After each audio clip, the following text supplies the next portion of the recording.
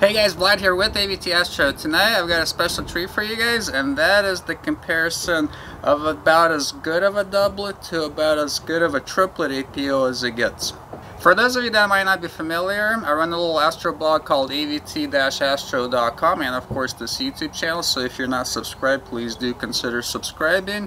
Overall, over the years, I've had the privilege of owning over 100 scopes, more accessories than I can count. And I love doing these type of equipment comparisons. They seem to be pretty popular too, so hopefully you enjoy this one. Alrighty, while it's still a beautiful day outside and it's not dark, let's kind of cover the equipment that we got going on. If you guys are familiar with refractors, you guys are probably know what these two are, but let's cover them real quick. So Astrophysics 130 GT, and this is the triplet that we got going on. And then Takahashi FS 128. These are pretty widely considered to be, you know, like kind of like the cream of the crop in both the doublet and the triplet of APOs. For the mount, we're using the Lismondi G11, and tonight we're going to be doing both a visual comparison on Jupiter, some double stars, high power on Vega, and hopefully I will take some images of the planets and a few brighter stars so you guys could see how they stack up. Now I kind of wanted to cover this subject, you know, just in general. This comes up on internet forums all the time, whether a triplet is worth the, you know, over a doublet for both visual and for astrophotography. So I figured, you know, I'd kind of give you my take on it. And hopefully if you're trying to select between a doublet and a triplet, it'll be beneficial for you guys. So anyhow, once it gets dark, we'll kind of start to do the comparison. Oh hey guys, welcome back. As you can see, it's nighttime already. So I've got the FS 128 set up. I'm just kind of getting like a sense for how the scene is tonight. It looks a little wavy out there. The scopes, both of them have actually been outside for like around 2 hours already. I actually took them out of the sun after that initial clip, just to make sure they didn't heat up too much. So I'm gonna let this, you know, I'm gonna do a little bit of visual observing through the scope. I'm gonna let this kind of settle down a little bit, and I'm gonna get into imaging. So again, I'm gonna image Jupiter and then probably Vega, just to see if we could see a difference in secondary color and see if we could capture any difference in the detail that each scope can produce. I highly doubt that tonight, with tonight's scene, that there's going to be any, you know, real difference in what we could capture of actual data that'll, you know, separate one scope from the other on Jupiter. But I am kind of curious though. I'm actually going to take a picture of Vega with both of the scopes with the Barlow lens, because I want to see what the difference is in secondary color. Alrighty guys, quick update. So I kind of gave up on trying to image the planets. Scene is just not really good enough today. I will talk about the views and the scopes of those. These scopes are really not planetary imaging monsters anyhow. But anyhow, so I've got the scope, this is the FS 128 doublet, focused on Vega right now, right? And I don't know how well this is showing. Everything's showing up a little better from this angle here. So yeah, and I'll post a snapshot that I already took of it into the video. As you can see, there's definitely some chromatic aberration showing up, right? This is just the camera. There's no Barlow or anything like that. The Barlow deal there, that's not the actual Barlow. I took out the optical element, so that's just like an extension tube is what that's acting as. But yeah, as you can see, for astrophotography, even a very good fluoride doublet will show some chromatic aberration. So now I'm going to switch over to to the astrophysics out there. That's been very well cooled down, and we'll do the same thing with it, and we'll kind of see if there's any chromatic aberration. By the way, if you're not familiar with what chromatic aberrations, it's that purple that's kind of around the star. We'll see how that looks with that scope.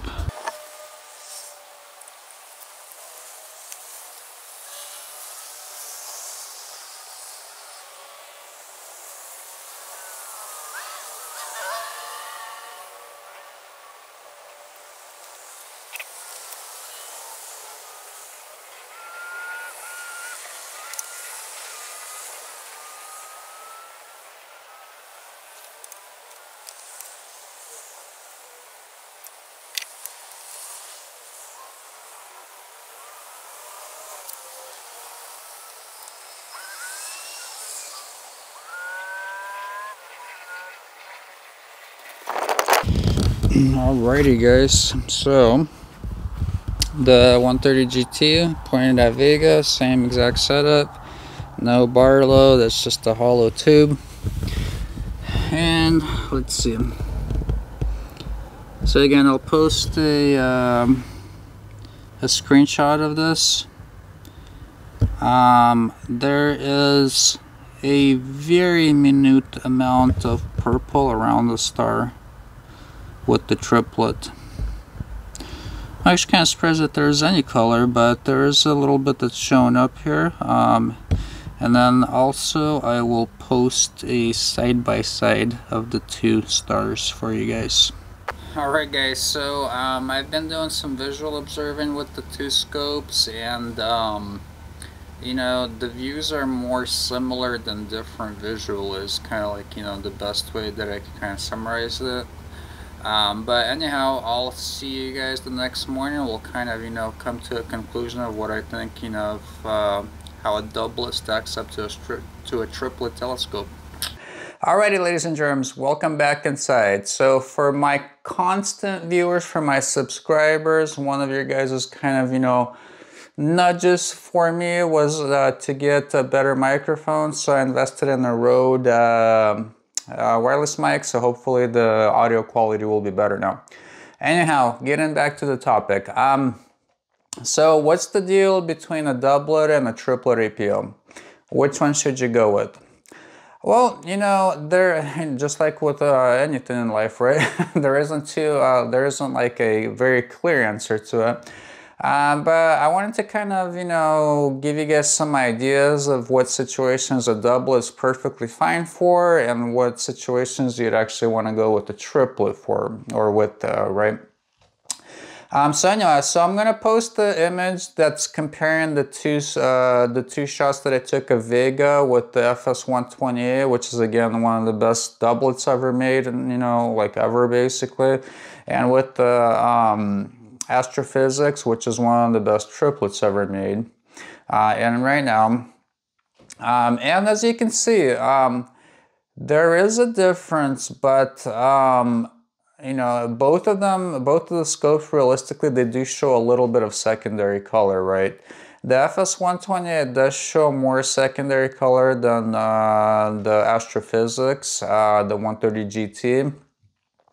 But, you know, I mean, I guess the moral of the story here is that even if you have a really good triplet, you know, on some stuff, it's still going to show a little bit of secondary color. And I'd say even visually that is true. The difference visually would be that with the doublet, right, you're going to be at a much lower power to where you see that secondary color compared to a triplet. In fact, with the FS128, when I was observing Vega the other night, you know, when I was shooting the video outside, you know, quite frankly, I was using the better zoom. Quite frankly, anything above the 20mm setting, which gives you about 50x or so with that scope, I was actually able to pretty easily see, you know, secondary color on Vega with that scope. With the triplet, you know, I usually have to be like around 150x or higher to, you know, start to like, you know, detect a little bit of secondary color. Now, I will say, visually, everybody's eyes are different. So my eyes, you know, they're pretty sensitive to secondary colors, especially to like blue and purple. So I probably see secondary color more than, you know, other people would. I mean, you know, I can't count the number of times to where people post, you know, they've got like, you know, some kind of on internet forums, I mean, they've got some kind of Takahashi doublet, right? And they, you know, they could swear that there are like, you know, like 9 million X and they don't see like a hint of secondary color. For me, that is just simply not true, okay? So, I mean, they're great scopes, but, you know, especially if you got it pointed at a really tough subject like Vega. I mean, you know, my FS128, which is one of the best doublets, you know, because it's a fluoride doublet. I mean, it's about as, you know, as currently as good of a glass as you can make, right? You know, it still shows, let's say, a decent amount of secondary color on those really bright stars. Now, to kind of get away from the bright stars, you know, I actually that same night I took a look at the nub and a couple of other, like the double, you know, like that, a couple of brighter double stars. And you know, even with the FS128 with the doublet, I really couldn't see too much secondary color, you know, even with the better zoom at the 8mm setting. So it's visually, if you have a really good doublet, unless you're like really into staring at Vega, you're not going to see too much secondary color. All right, so anyway, to kind of expand beyond, you know, double stars or like observing bright stars, you know, how do the planets look like in a good doublet versus a good triplet? Well, you know, I looked at Jupiter, which is, you know, about as high in the sky as it's going to get in, you know, 2021 on that night. And the scene, unfortunately, was pretty terrible. That's why I didn't even bother doing, you know, like a picture of it. But, you know, assessing the amount of secondary color is perfectly fine, though, even under those conditions. You know, it really didn't matter too much how high of power that I got. You know, I probably got up to like, I don't know, around 250 X. I didn't see an objectable amount of secondary color, so a doublet for the planets is perfectly fine visually. So you know, you're kind of getting the sense that maybe, you know, a doublet's not too bad, right? Like, you know, why would anybody ever want to buy a triplet? Well, if you are doing astrophotography, that's where the big difference is going to come in. A triplet is going to, I mean, just physically, by the laws of physics, you need 3 lenses to converge all 3 wavelengths of the light and produce a good, you know, color-free image. So astronomy cameras, they're incredibly sensitive to that, so that's where the big difference is going to be, is if you're doing astrophotography, you know, you probably should really be looking into a triplet unless you're like on a really tight budget. A triplet is really the way to go. So that's the big thing. Now, kind of, you know, besides the color correction factor, you know, what are some other differences between a doublet and a triplet, you know, APO refractor? Weight is one of them. I mean, you wouldn't figure, but, you know, that chunk of glass, right, like in the scopes that we're comparing, there are 5-inch scope, that 5-inch round, you know, chunk of glass. I mean, it weighs a significant amount, so the triplet's going to be heavier. The other downside to having 3 lenses instead of 2 is that the cool down is going to be a lot longer on them.